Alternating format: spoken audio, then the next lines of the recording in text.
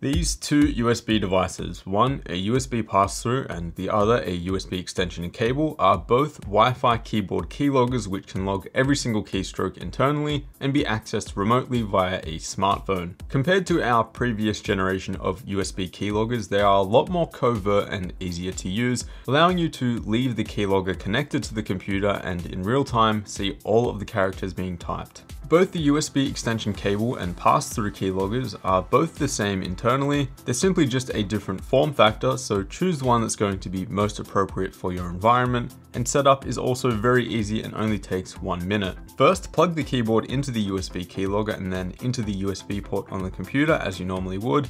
Open the list of available Wi-Fi networks on your phone, and then join the network beginning with AIR. Then open up the web browser and type 192.168.4.1 into the search bar, and this should take you directly to the data log of the keylogger. The data log is the raw input of the keyboard without any filtering, and that means that it will include all typing errors and backspaces as well. This means that if someone types something that they think they shouldn't, but then they delete it, it will still appear here in the data log.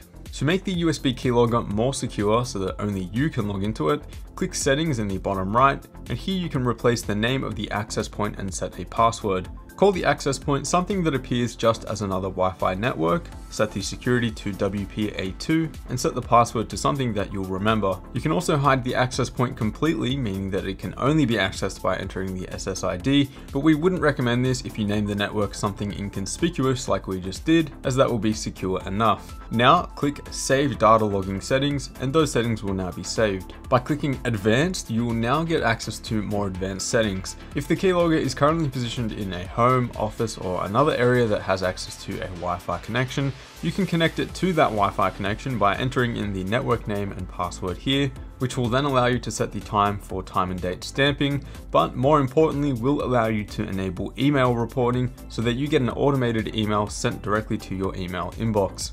To do this, simply enter the recipient email address, the desired interval in minutes for reports to be sent, the SMTP server, your email address again, password, and lastly the server port. For Gmail accounts, you'll also need to enable Allow Less Secure Apps in Settings. Once that's entered in, hit save, and you should get an email report very soon, including the plain text data log.